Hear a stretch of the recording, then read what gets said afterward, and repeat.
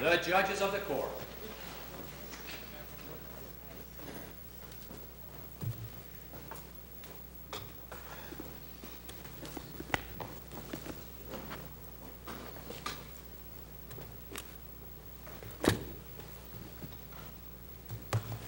Hear ye, hear ye, hear ye. All persons having any business before this Court of Appeals, held in and for the state of New York, may now draw near, give their attendance, and they will be heard. The matter of Lemon versus New York City Transit Authority. Ready at the court, please. Mr. Efron, this woman works for the subway, and she takes the subway as part of her employment to and from her station duty. Why shouldn't the city be liable in this accident? Oh, certainly she takes the subway to and from her employment. As part of, almost as a condition. Millions of other passengers in the city take the subway to and from their employment. They don't have a pass from the city. They don't have a pass, but nonetheless, the claimant in this case receives the same quality of transportation, the same subway system, doesn't run on a special schedule for her. So to speak, she's in the same boat or on the same subway as everyone else. Sometimes it's the same thing. I recognize that if one applies the criteria set forth in matter of Holcomb in a mechanical fashion, somewhat rigidly, it will yield the result reached by the court below. The problem, however, in applying the criteria of matter of Holcomb to this case is that the same result will be reached irrespective of whether or not the Transit Authority issues free passes to its employees. Criterion number one, frequency and regularity of transportation. Of course, the Transit Authority is in the mass transportation business. It provides transportation to all its employees, or many of them, as well as to the workforce as a whole, with frequency and regularity. Does it assume the responsibility of transporting workers to their jobs? Of course it does, being in the business of mass transportation. Not only this claimant and other employees, but all, or a great majority of workers in the city are transported in the same fashion, and the Transit Authority assumes that responsibility, with or without a pass. Are the subways under the exclusive control of the Transit Authority? Of course they are. Applying the criteria of matter of Holcomb penalizes employers in business and mass transportation. The more fundamental test is a two-part test. Did this injury arise out of and in the course of employment? And when one applies that test, a determination can't be reached that this injury occurred in a compensable fashion. Arise out of the course of employment means that the injury was somehow a risk of the employment, connected to the employment. I fail to see how this claimant suffered an injury that was in any fashion related to her employment. Certainly she was on a Transit Authority subway, but so are many other workers. She was ascending a staircase in the company of workers, passengers who work for other employers, as well as perhaps some passengers who work for the Transit Authority. There was nothing peculiar about her injury to connect it to the employment per se. The second criterion is, did the injury occur in the course of employment? Now, as I understand, in the course of employment, at the time of injury, the employee must be performing the work for which he or she is employed. Simply doesn't apply in this case. How did it apply in Holcomb, if you apply your two prongs? In matter of Holcomb, I'll go through both prongs in matter of Holcomb. In the arising out of the employment in matter of Holcomb, the Daily News sent around delivery trucks that picked up its employees. Certainly, that was peculiar to employment with the Daily News. No other member of the public traveling to or from work would be delivered to their job on a Daily News delivery truck. It was that feature. Are you suggesting that going to and from work has to be exclusively a privilege or an incident of employment It that must be. relates only to the particular worker? It must relate to the employment. It must be peculiar Well, to the employment. This does that, doesn't it? Because but for her employment, she wouldn't have been there. But for, or that's true of all, the general rule is that travel to and from work is not compensable. One can say in every case that but for the job, the employee would not be traveling to or from work, whether in his own automobile, by subway, by bus, on bicycle, But, whatever it but may be, for, that's not but compensable. for the employment, she wouldn't have been in, or he wouldn't, or she, I guess, would not have been in this particular place, which is construed as part of the system. She would not have been in this particular place but for her employment, but had she been employed by Sherson Lehman in the city or any of the multitude of other employers in the city, she may very well have been in the same place. The fact of the matter is that the Transit Authority is in the business of transporting most people in the city to and from their jobs.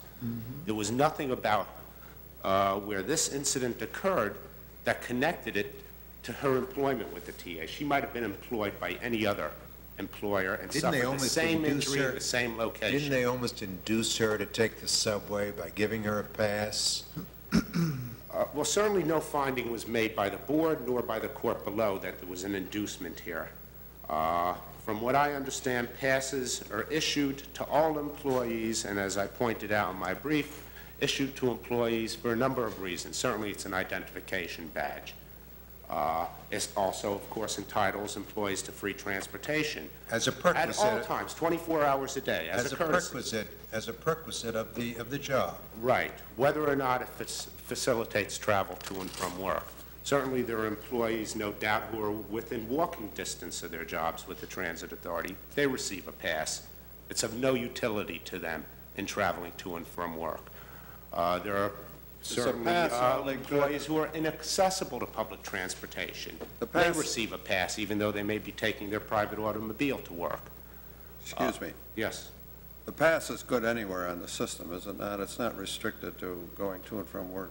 Absolutely not. 24 hours a day, weekends, for pleasure, whatever purpose the employee wants to make use of the pass. It's in the nature of a fringe benefit. In actuality, it's an identification tag that says this is an employee and is permitted to ride subways at any time or any place, right? It serves that function, but it is also identification badge. what I I meant, know it's an personally, identification. whenever I enter the offices of the Transit Authority building on J Street, I'm required to sign in, whereas an employee simply displays his badge and he's admitted to the building. So it serves that function as well. Mr. Efron, there's no question in this case, however, that it was a trip from employment, at the end of which this particular incident occurred.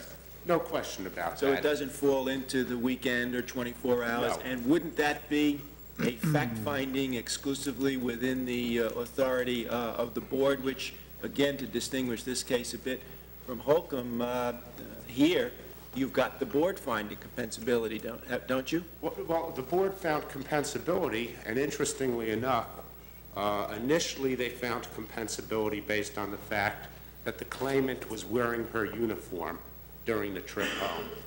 And it was the board's opinion that since she was wearing her uniform, she was available to passengers and the public to give directions. Of course, there was no requirement that she wear her uniform. She could have been wearing it on 8th and 42nd Street at any time. You know, she could don her uniform. She wasn't authorized to do that or requested. No, but we're going to confine ourselves to just the facts that are here, and what I'm trying to discern is what would be the legal test by which, you would have us exclude compensability, because all the other factors are matters beyond our purview, I would think.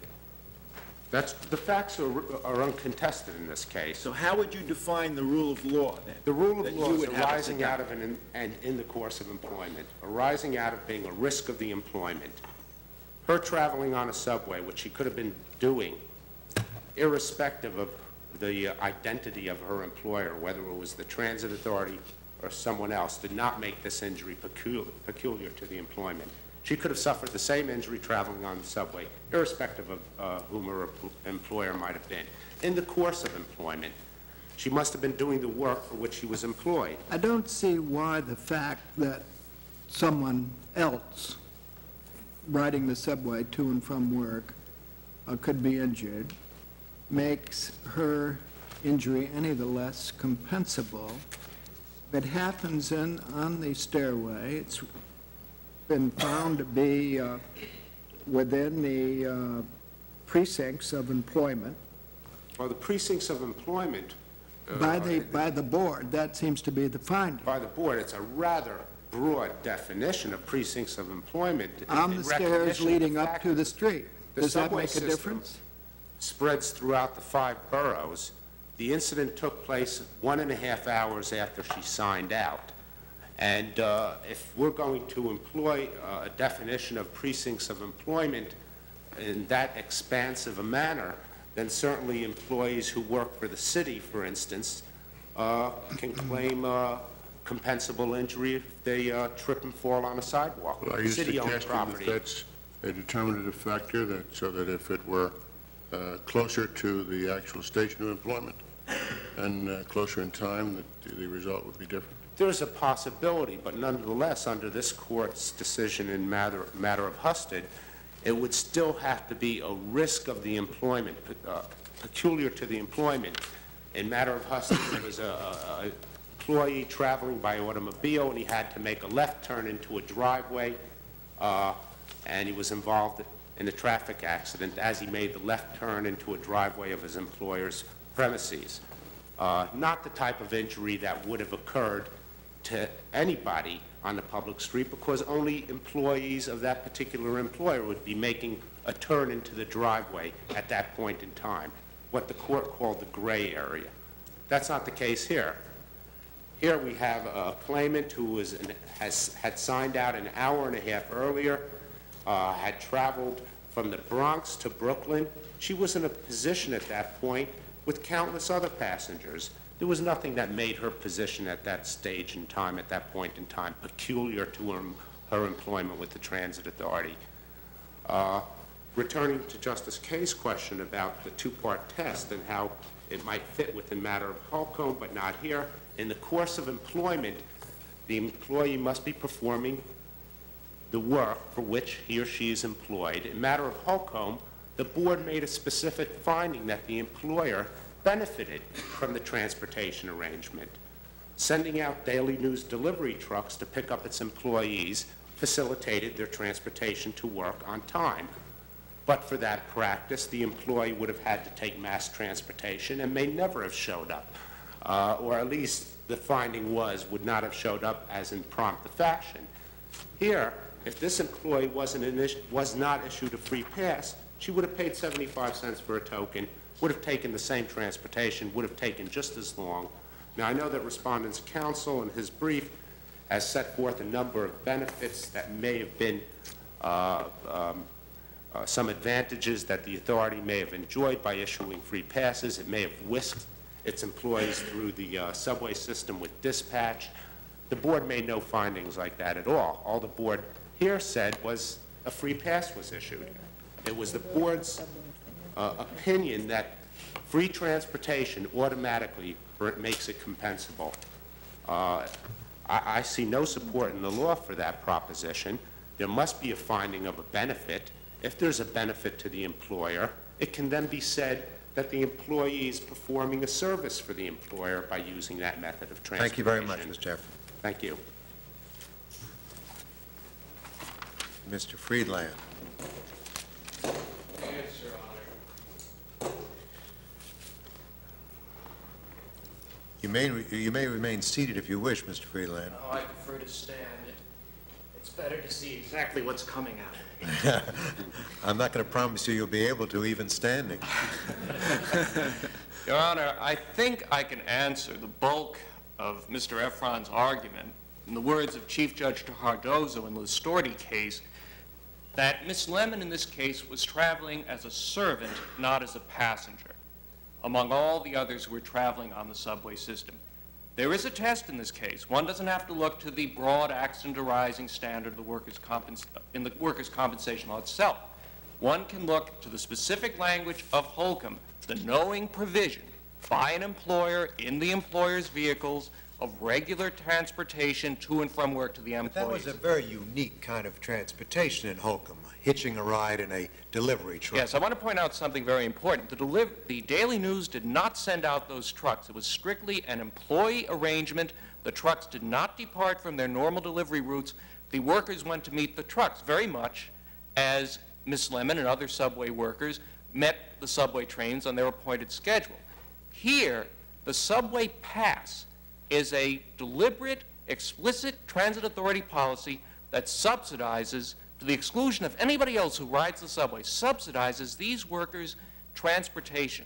And it knows, I cannot believe they would deny this, it knows that a substantial number of these workers regularly use the subway to go back and forth from their jobs back to their homes. Together with 2 million other people. Yes, but there is a legal and factual distinction. Ms. Lemon, because of that pass, stands apart because she is being subsidized. That pass. How about a policeman who shows his badge and rides the subway? There's still a distinction because Ms. Lemon is being brought to work. The transit authority knows that. The policeman is getting that as a benefit extended through his employment through the police department. Well, he's not from the precinct to his home. Right, but the transit authority wouldn't be liable in that case because the policeman is not a TA employee. The important thing here is that there is the essential Holcomb criteria, the knowing provision of regular transportation, in this case through a subsidy. Holcomb, and I think this is the basic error of my opponent's argument, Holcomb was not meant to be limited to clones of Holcomb. It specifically said that it's for the board to decide when and whether a custom exists. And a custom is a protean creature. It's going to differ from employment to employment because each employment's character is different. Yes, the transit authority is in the mass transportation business. Applying the Holcomb criteria, you'll find that there is the transit authority explicitly, knowingly providing this transportation to its worker through the passes. There is the benefit, which is so inherent in the system that the board need not have made a specific finding. You can find that it practically is a matter of law. In Talon, going back almost 70 years, the IRT had a subway pass system. Talon said, why was the pass there? To help the worker get to work on time. Mr. Friedland, would you make the same argument as a matter of law if the employee were off on a weekend frolic? Not at all. We are talking about regular transportation to and from work. There are employees like Ms. Lemon who regularly do this. This knowledge can be imputed to the transit authority. They work throughout the subway system. They use the subway to go back and forth. It is usually their only means of travel. Accidents occurring normally to and from work are not compensable. Yes, and the custom analysis of Holcomb provides one of the various exceptions to that rule. And that analysis is what the board applied here. What is the arising out of in the course of? The arising out in the course of, as it's channeled through the Holcomb analysis, is tied into, one, as I've pointed out, the knowing provision of regular transportation, two, the existence of a benefit, which is this guarantee of access to the train so these workers can get to work through the pass, and also a benefit to the employee, an additional benefit to the employees is saving them hundreds of dollars worth of fares a year. And I think that it would be turning the liberal spirit of the statute, which Holcomb relied on, upside down and inside out to say that you can't find a custom here precisely because these workers have no other choice in getting to work. Would you also exclude from your, what shall I call it, extension of Holcomb into the Lemon case, a situation where there was an interruption in the trip to or from work that was before the board and a part of the finding? All right. Now, that might call into play the reasonableness analysis of the court's decision, Richardson versus Fiedler Company. Was there a deviation or was there a reasonable action by the employee in the course of this trip that is still part of the employment? That was not raised here, but it would not take it out. It would not suddenly lead us into wild and uncharted areas. There already is a means of workers' compensation analysis as supplied by Richardson. Mr. Friedland, is it clear that the pass is to be used by city employees only for getting to and from work? No, it is used on a 24-hour basis. It can be used for any reason. What I am saying is that it's the the principle of regular transportation, the regular use, that among the transit authority workers, there are those like Ms. Lemon who are going to regularly use that pass back and forth, back and forth. That distinguishes their travel from any sort of non-work-related travel they might happen to use the pass for. That is the regular use that is present in this case, that Ms. Lemon was a perfect example of, because she worked on the train that she rode on. You can't get a closer connection than that.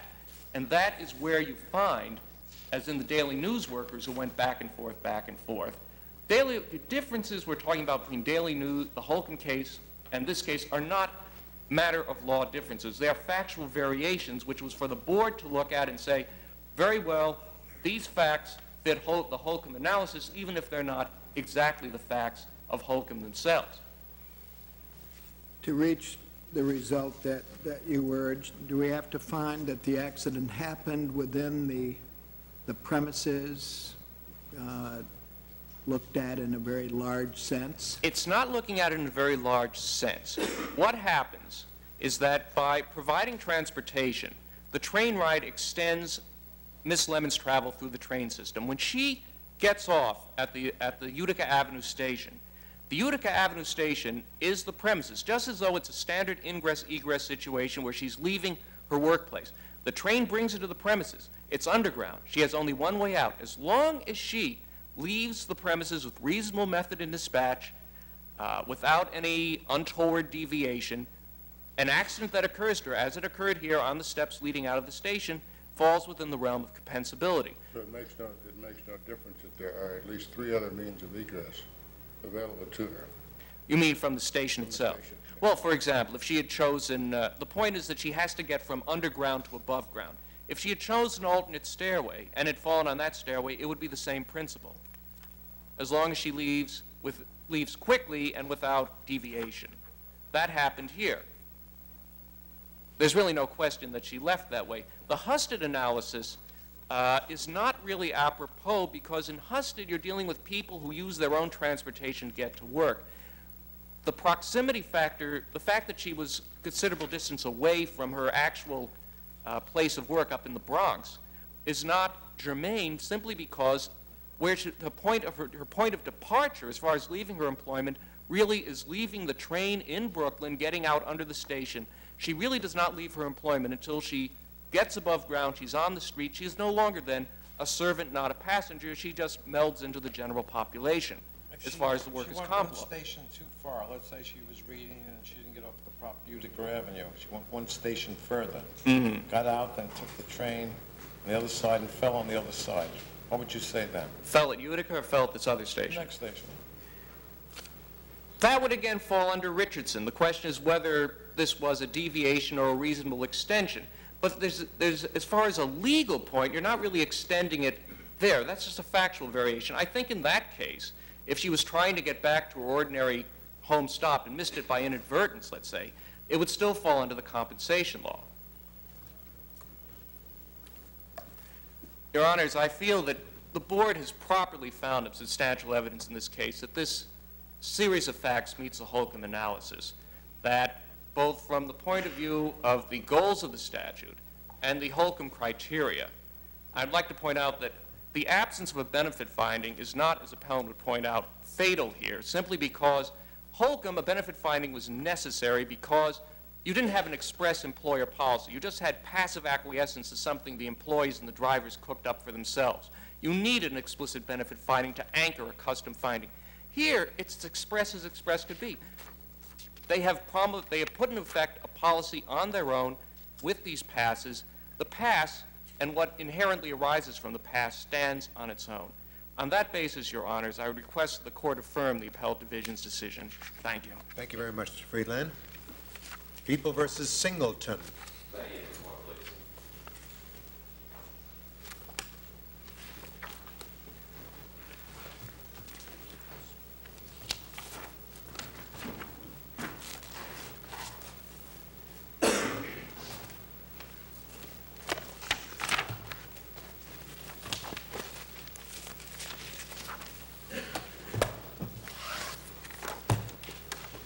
Friedman, I can well understand your timeliness argument. I have some difficulty really in following your argument on the merits.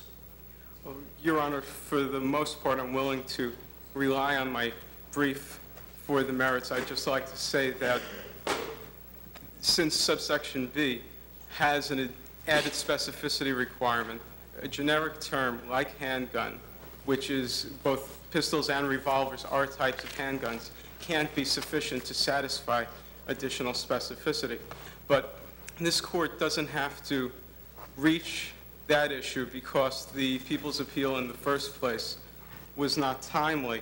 Under 46010, which is strictly construed, the people had 30 days to file their notice of appeal. They didn't. The notice of appeal was filed over 2 months after the October 22nd order, which is the order that aggrieved them, that dismissed 4 counts of the indictment, and the appeal was thus late. In addition, the re-argument motion that the people made did not toll the time limit that they had. As said in my brief, If it were to start running from the re-argument, then they would be within the proper time. It was 28 days, Your Honor. The CPLR rule doesn't apply here, and policy considerations support the argument that the time should run from the first order. It has the important value of finality here, so that Mr. Singleton, who's had been living under the indictment and has it dismissed, will finally get to know at some point that the stage of the proceedings is over with. There's virtually no burden on the prosecution. They can still go ahead and make their re-argument motion at the same time that they put in the notice of appeal and inform the court that a re-argument motion is pending. But when a re-argument is granted, it supersedes the first order, does it not? Technically granted, when he says re-argument granted, even staying on the merits, under the CPLR. Because of this court's language in COE, where it was a 46010 case, a different issue, but a 46010 case, and this court said there are applicable CPLR rules. However, we will not apply them. We invite the legislature to act, and then went on to decide the issue in a manner totally unrelated to those CPLR rules. I submit that here, too, the CPLR rules should not apply. There are times when the time limit would run from the second order, but it has to be where something changed, where either there was a modification of the order, where the results somehow changed, or where somehow the second order was, in a sense, for a different case because there were new facts that had been presented in the re-argument motion. It's for that reason that the prosecution's argument that the second order here superseded the first order is incorrect. In order to have a superseding order, what led to it, the motion that led to it, has to allege additional facts. But your proposal then, Mr. Friedman, is that the rule is that it just depends on every case and the facts of every case? That's not much of a rule. No, actually, Your Honor, my rule is that the time runs from the first order with a certain narrow exception, which is if something different happens. And the exception would require the court in each instance to examine the facts. To examine the 2 orders and the motion that led to the second order. Is there some standard by which we determine whether there is, in fact, a superseding order? The second order isn't, in fact, superseding? Well, under Caruso, the main superseding case here, it's a very simple standard. It's whether or not there were new factual allegations in the motion leading to the second argument. In Caruso, it was a question of what exactly happened at a court proceeding, and 2 affidavits were put in order to support the prosecution's position there. And in that case, the second order was superseding. Other than that, that's the standard. As to service, the time limit started running. The prosecution acknowledges that it received actual service in this case, and that's the key to the question. 46010(1)A does not require service to be by the winner. The values of service were achieved in this case, even though it appears that it came from the court. By receiving actual knowledge of the order, the people learned of their loss, they learned of the order's details, and that they learned there had been a final result in this stage of the litigation. So service by the court here was acceptable. In this instance, then, you want us to apply the CPLR rule. Is that correct? The analogous CPLR rule. Or again, you say we should apply a different rule under the CPL. Here, Your Honor, I'm asking that you make an interpretation based on the CPL language. The CPL language is somewhat bare. The CPLR rule is much more detailed and would control the question. Here, all we have in 460.10(1)A is service upon him. That's the whole language, and the question is, does service have to be by the winner? And I'm submitting that it does not have to be in this case because there was an acknowledgement of actual notice, and all of the values of service were achieved in this case, even though it did not come from the winning party.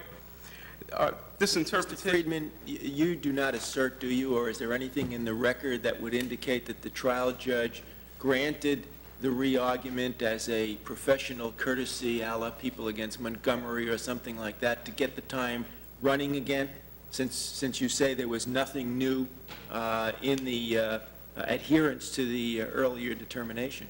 No, Your Honor. I'm arguing that there's nothing in the record to support that. I'm arguing that in the future, this is one of the benefits of adopting the rule I propose, is that something like that could not happen. To avoid that kind of mischief? Yes, Your Honor, like People versus Baez. And my interpretation of the rule is supported by the history of 460.10. As I pointed out in my reply brief, when the law changed from the CCP to the CPL, the notice of entry requirement was dropped. Thus, the argument that we had to put in a notice of entry is just not required by the law. And dropping that requirement also drops something that was traditionally done by the winner and in the CPLR is still required to be done by the winner. But here it isn't, and therefore service by the court where the people actually receive it, know everything that happened, was sufficient. For these reasons, Your Honor, I ask you reverse. Thank you very much, Mr. Friedman. Why wouldn't that be a nice, clean rule to apply, Mr. Caloris? I know it wouldn't help you in this case, but in the future it would be a nice thing to know, wouldn't it? There is a cleaner rule that can be applied. I'll answer you directly through this. I apologize for that. No. If a motion to re-argue is granted, clearly the trial judge thinks there's something worth here to look at again. The trial judge could simply say, no motion to re-argue, that's denied, go on with your appeal, and we're going to continue with the trial if that's possible at that time, to the extent they're not conflicting. To go upon Mr. Friedman's proposed rule, we disregard the motion, the granting of the motion to re-argue. We wait until we see what the trial judge decides. That's a little sloppier because now we have more time to wait. It's not as clear-cut. The judge will review the motion to re-argue based upon the people's initial application. The initial application, if it sets forth new issues of law or new facts, it clearly warrants the judge. If the judge then looks at it and says re-argue, then you have the cleaner rule that tolls the statute and supersedes that will supersede the first order. In this instance... Well, the grant of the motion to re-argue doesn't indicate to the judge on that presentation consider that there was something further to look at, something new to look at? I would interpret it that way. Otherwise, why wouldn't the judge just say there's nothing here? Especially, that's why you go further back when you want to decide what's superseding. When you look at the people's affidavit and the people's initial motion for re-argument, in this particular case, the people set forth a very specific new issue of law that the trial judge's October 22nd order did not address, which was that a handgun is a pistol or a revolver, therefore it sets forth the element. That was the people's new issue of law in their motion to re-argue. That was not presented before. The court then reads that and grants motion to re-argue. I would interpret that as meaning that the judge felt that that was an issue that needed further research or further going into. And that's why, So it does not open the door for the mischief, though. Any argument advanced that is whether or not it's meritorious, ultimately, would be enough to extend the time. no, Your Honor, it wouldn't open up the door to the mischief because the people are put to a burden of saying that proving that in our initial papers, we must prove that we feel there's a meritorious issue here that should be looked into again in re-argument. We cannot simply put in motion papers that say, we want to re-argue. And the fact that the judge ultimately denies the motion, adheres to its prior determination, is that enough to extend the time? And why in that circumstance should the people get the additional time? Because if the judge grants the motion to re-argue, and then perhaps after re-argument says the people are correct, there's no need for an appeal. If the judge adheres to the initial order, there's no loss, no gain. We're just in the original position, and all that has been gone is, in this instance, less than a month. And while the re-argument extended it for that amount of time, there was the possibility that the issue would have been decided with the court granting the people's motion after re-argument. So there's really, I don't see the fear of mischief when the people put in supporting affidavits that raise a new issue of law, which we did in this instance. How long would the people have to do that? What would be the outer limit on such a motion for re-argument? I don't know if the CPL addresses it, but I would suggest less than a month, perhaps a week, a very short period. It doesn't take much time to say we would like to re-argue this and to create... Would we then have to write a new rule and, in effect, add a provision to the CPL in order to fix that additional amount of time if we're going to extend it beyond the time of the statute as it presently exists? No, Your Honor, I wouldn't believe so. I think that if a judge confronted with a motion to re-argue 3 weeks, 4 weeks down the line... After the time to appeal has run? After time. To leave it into... No, not after the... If the time to appeal has run before the motion to re-argue has put in, you see immediately that there's a game being played. If the motion to re-argue is put in this instance, 7 days after the initial determination, there's no game being played here. Oh, there could be a strategic advantage for choosing one over the other course of action by the prosecution. For an additional 7 days, the people would, why not just put in both pieces of paper, pursue both avenues of regress, and hope If we had done that in this case, we wouldn't have this problem, would we? That is true, Your Honor, and that, however, we didn't in this instance because we felt that there was a meritorious issue to be addressed on re-argument to forego the need to appeal.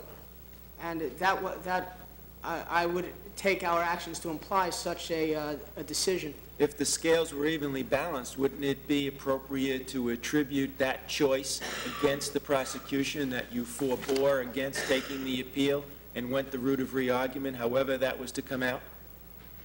No, Your Honor, because the decision to do... I don't think there was a decision to do one or the other. No, I'm talking about legally imputing it to you. I realize that we can't get into the mind of the particular assistant or the district attorney to determine that. But is it fairer and better interpretation of this statute and better precedentially in terms of these rules that require some certainty to attribute that or impute that to the people under the circumstances? No, Your Honor, because then you are forcing a decision on the people where no decision is hinted at in the CPL. Do have a right to ask for re-argument.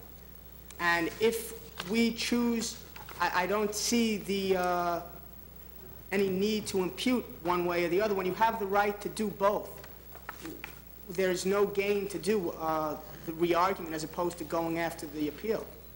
What about the policy argument of the defendant knowing where he's at some reasonable point in time, which may not be fixed unless we fix an outer limit? If the re-argument is done, and as it was in this instance, only within the month, the uncertainty that the defendant might have in a potential appeal is the same as if there's the uncertainty of, is his position going to change after re-argument? So there's no policy, I don't see any policy value in imputing a foregoing of one remedy to the people in an attempt to do away with uncertainty. And then you are putting a burden on the people, albeit a minor burden, to put in a slip of paper. And which I would say the simplicity that is involved in putting in a notice of appeal goes to the fact that the people were not playing games by asking for re-argument. Is there any merit in importing to this situation the distinctions in the civil law between a motion to re-argue and a motion to renew? So that if you have information available to you, or should have had it initially, and you fail to present it, you've lost the opportunity. I would not apply that standard in this. I cannot. It would give certainty to it, though, wouldn't it? It would give certainty to it, but it would create unnecessary paper, to the extent that if we win on re-argument, we just have to go and dismiss the appeal. And then it's putting some sort of, the motions are going to be set into effect when the notice of appeal is now taken on the part of the people. When we put in the notice of appeal, we have to then assign an assistant to start the work on it. And why start that when you still have the motion to re-argue? The appellate, for that reason and the reasons I mentioned in the brief, I think the appellate division was correct. Thank you, Mr. Claris. Coleman versus Kelly.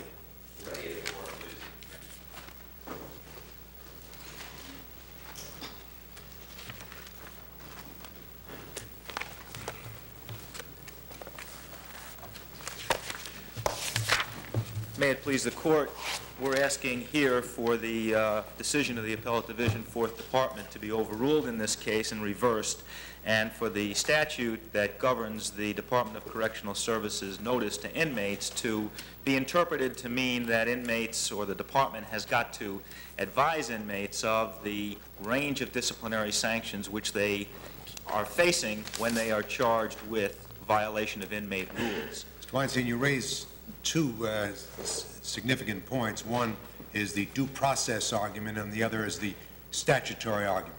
That's With correct. respect to the due process argument, what would be your very best case to show that beyond showing what conduct is proscribed, the statute must also stipulate the maximum punishment in order to conform to due process requirements? Well, certainly the notice requirement that is inherent in due process requires that you know what the punishment is going to be for the violation that you commit. Where Best case.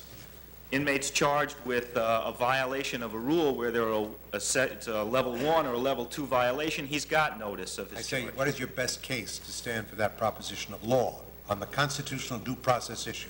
Oh, excuse me, I misinterpreted the question. I would say that we certainly have Wolf versus McDonald, which indicates to us that due process is required where liberty interest, where a substantial liberty interest can be removed from or taken away from an individual inmate. I'm sorry, is the due process requirement satisfied by a range of 1 day to the balance of the inmate's term? I don't think so, Your Honor. The department, through its attorneys, has indicated that they would put a limit of 15 years, or in a recent brief submitted to the federal court, a limit of 20 years on all of their level 3 sanctions, and that would satisfy the requirements of the statute. And inherently, I would believe the requirements of due process. I don't believe that that's the case. I think that what due process requires is that there is notice, just as there is in the penal law, of the maximum sanction that can be imposed for the behavior that is prohibited. Well, there is a very wide range of behavior that's prohibited, is there not? There certainly is. And indeed, the range could be 1 day to the balance of even a life term or 25-year term. If the conduct were sufficiently defined so as to give some meaning to that range, I certainly agree with you that the killing of another inmate or a prison guard certainly should carry with it an appropriate major sanction. But in the facts that we have before us here, we have Mr. Coleman, on different occasions, accused or found to have committed the violation of an inmate rule against assault, and in one case he's given 720 days in the box or in SHU and a loss of 2 years of good time. In another case, he's given 180 days of time in the box and a loss of 180 days of good time. The gamut of punishments just imposed upon him on level 3 determinations runs from 30 days and loss of packages to the one that I just mentioned. There is no notice to him at all of what the maximum sanction can be. And in the case where he got 720 days, we have a correction lieutenant sitting as an acting captain, making the determination that results in his loss of 720 days of freedom or life in general population as it is, and also the loss of 2 years of good time. What might he have done differently if he had notice? Well, he might have done a lot of things differently if he had notice. One of them is if he knows that the penalty that can be opposed against him at this Tier 3 hearing is 60 days, he may elect not to even appear, to have the hearing take place without him. He certainly could, if he knows that there's a major or a penalty of 120 or so days, he can afford himself the use of an inmate assistant, call witnesses to the hearing, or he may wish to forego that kind of preparation if he knows that the limit of the sanction that can be imposed upon him for taking his hand off the wall in a search situation is going to be 30 days. He can say, well, I'll take my 30 days, I did move my hand. So there are decisions that he can make, certainly, in preparing to go to his superintendent's hearing, or whatever level hearing it is, that are given to him when he has notice of what can be imposed against him. And I think that the due process clearly requires that he have such notice. I think the legislature recognized the need for that. I think the department recognizes the need for that in their regulations, where they look to eliminate punishment for the purpose of retaliation or prejudice, or to eliminate the inference that selectivity or prejudice has been involved in their punishment. Here, we don't know. When a guy when he commits a violation that could be punished at a level 1, 2, or 3, or level 2 or 3, when he does the act, he has no idea what the possible punishment may be. It's discipline by terror, which is just exactly what the department seems to indicate it does not want to do in imposing disciplinary sanctions on inmates, and I don't think it was the intent of the legislature to allow them to do it.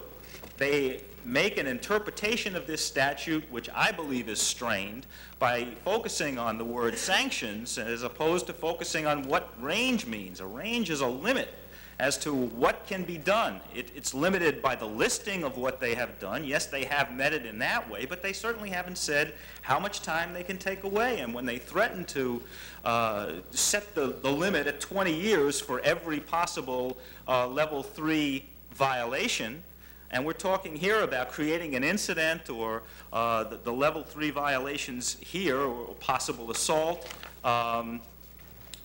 or damage to the property of the state.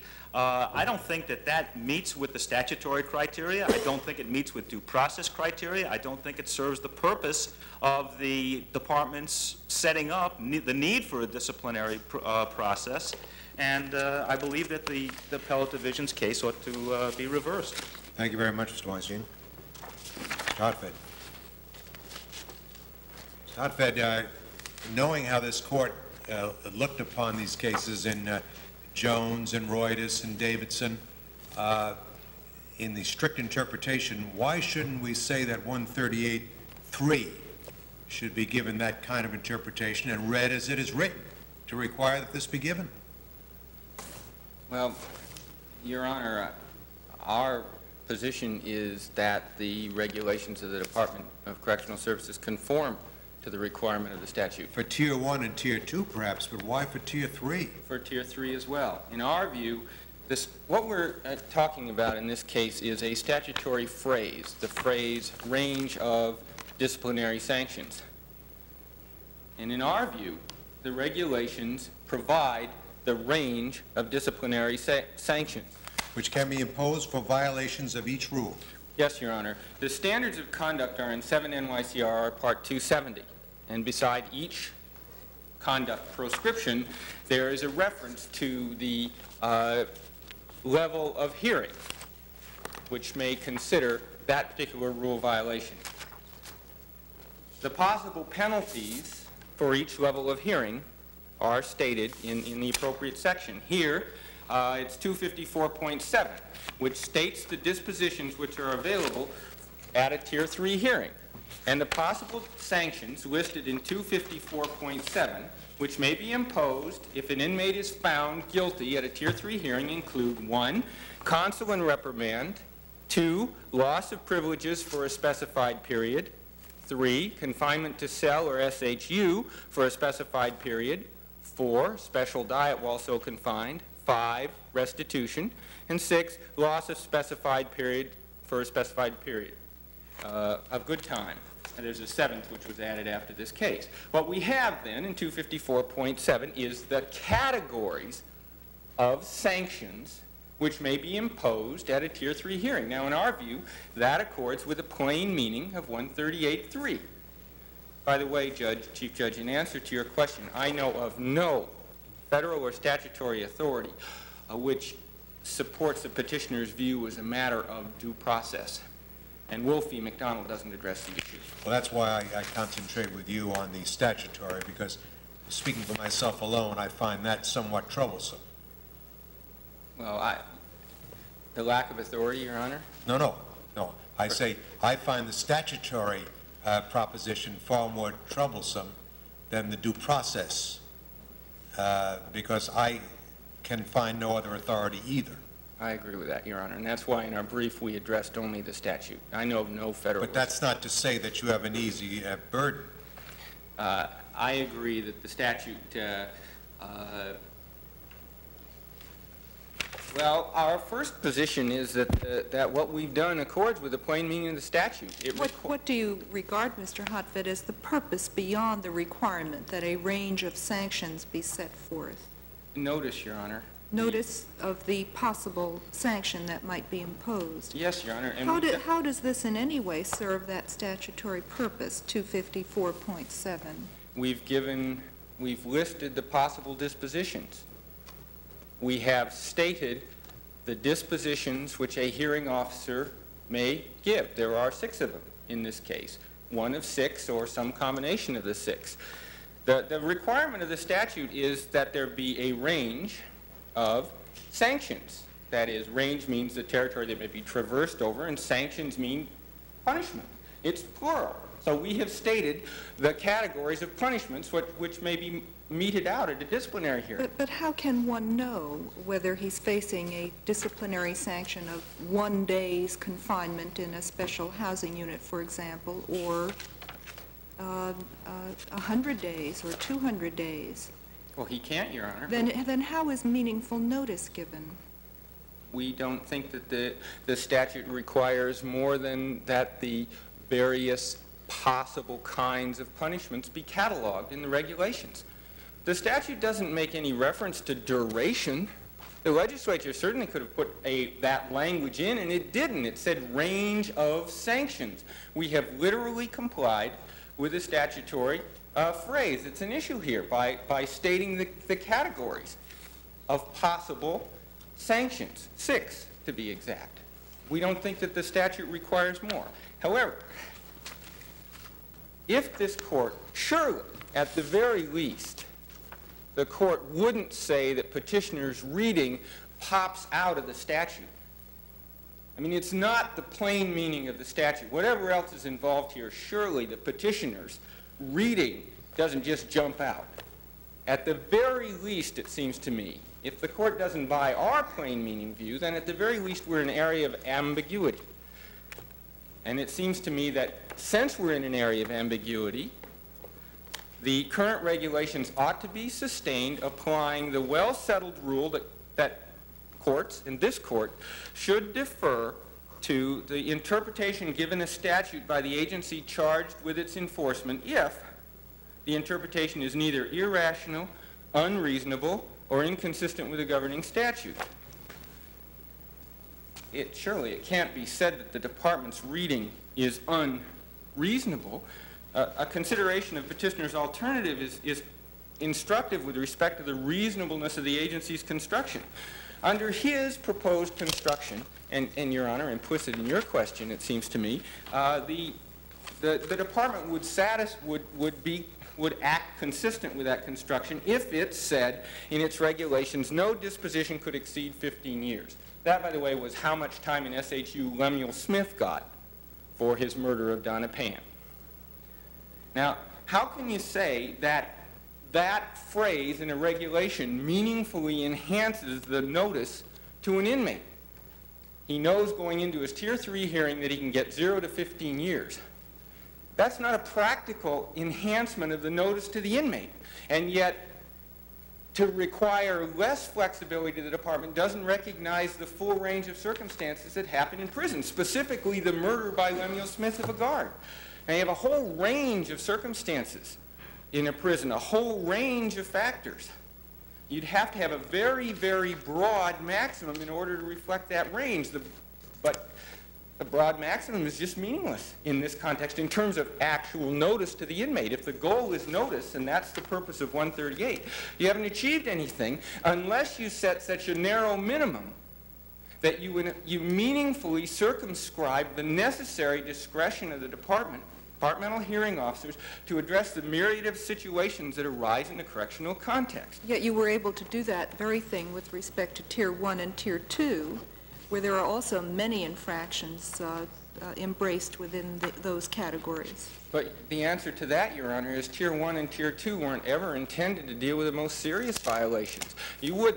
Lemuel Smith wouldn't have been tried in a Tier 3. You've got Tier 3 precisely because there are situations which require penalties in excess of the 30 days which is allowed in a Tier 2. Are you saying it can't be done in Tier 3? Pardon, Your Honor? Could not be done in Tier 3? Well, if you employed a limit in Tier 3, it would have to be such a broad limit that it would be meaningless. I mean, I don't think most of us would agree that the Lemuel Smith murder called for a long penalty. Counsel for petitioners, I understand it, didn't disagree with a penalty of 25 years under certain circumstances. If the regulations were to read that the potential disposition in a Tier 3 hearing is 0 to 25 years in SHU, then I submit that that doesn't meaningfully enhance the notice to inmates. And yet to set it at less than that substantially circumscribes the necessary discretion of the department to meet all the complexity involved in prisons. We think that the Fourth Department properly resolved this case. It looked at the complexity, it looked at the regulation, it said this regulation constituted a reasonable interpretation by the statute and a balancing of the various considerations. So we respectfully request that the Fourth Department be affirmed. Thank you very much, Mr. Abbott. Client Security Fund versus Grandeau and Dahowski.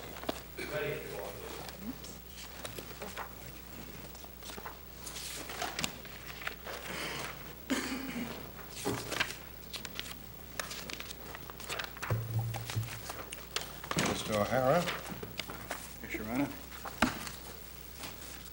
It's the position of the appellant that the legislation involved in the creation of the Client Security Fund simply did not go so far as the trustees of the fund now would like to have it. They would like to read into it the power to subrogate or take assignments of causes of action against third parties that were not guilty of dishonest conduct. Wouldn't it be a windfall for the partner in a case such as this, Mr. O'Hara? In other words, the client could have sued, forgetting the Client Security Fund, could have sued each member of the partnership. Right. Now, what you're saying is that by virtue of the Client Security Fund reimbursing the wronged client, that the fund cannot go against this partner. So this partner now walks away, Dahowski walks away clean. Did that seem right to you, even though he was a partner and should be liable? Well, the statute of limitations problem's in the client now going after Dahowski. I can see that. But if we could set the statute of limitations problems aside, the client could still go after Dahowski. But that's not the purpose of the client security fund. No, but they want to relieve the client of that obligation. Well, I don't know that it was to relieve the client of that obligation, because one of the things that they were supposed to take into consideration in reimbursing clients was whether there were alternate sources of reimbursement, such as insurance. Now, there was insurance here. It could well be that the client security fund never should have paid off these clients. They should have said, or maybe they should have said, this is in their discretion, go ahead after the carrier for Mr. Dahowski. See, I think they extended their jurisdiction, their powers, way beyond what the legislature ever even thought about. If you read the debate that took place on this, nobody thought of anything like this. The idea of even going after the dishonest attorney was only an afterthought. And that was just brought in way at the end by, I think it was Senator Bernstein. It wasn't something that they contemplated. They certainly didn't contemplate using this recoupment of money from partners or lending institutions. But on the basic premise or principle of the client security fund, it was to make the client whole again so the client could walk away from a bad experience, to redeem the good reputation of the bar, and the client would then be at peace with his or her money intact. Now, what you're saying is that what the client should do should be compelled not only to try to receive some money from the client security fund, but also to institute separate litigation in order to make himself or herself whole again? Well, I'm saying that that's kind of what we're left with the way the legislation was drafted. They just didn't include this. They only talked about going after the dishonest attorney. Now, the point that my opponent makes is that it should be read in by necessary implication. But this is not necessary to do this. It's not necessary to go after Dahowski. That could have been done by the clients originally. This is not a necessary implication. You can read into it